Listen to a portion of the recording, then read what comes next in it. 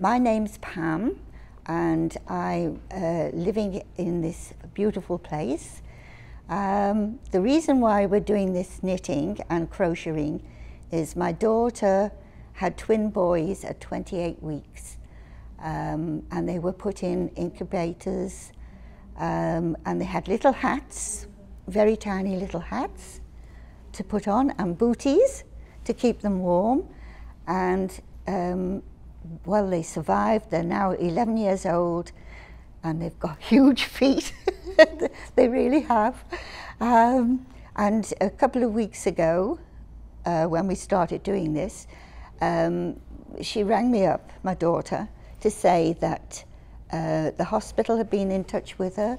They have run out of little hats and booties for the preemie babies, and did she know anybody that could knit? And of course she thought of me right away, because I used to do a lot of knitting. And then of course I mentioned it to Joe and to some of the ladies, and they all said they would have a go at doing it. So normally we have about 12 people, and we've even got an outsider really, Sue, who is very good at crocheting. And she's been doing it at home and she brings it in for us.